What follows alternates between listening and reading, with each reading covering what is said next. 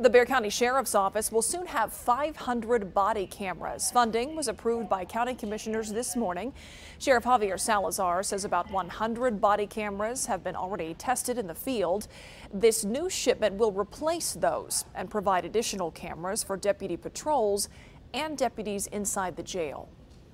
I think that it changes behavior on both sides of the lens. It's an unblinking eye, it's an unbiased eye, and we hope to at least get more clarity on any given situation, to include use of force situations, complaints, or crashes, or whatever it may be. Sheriff Salazar says he expects to have all the cameras in use by the spring.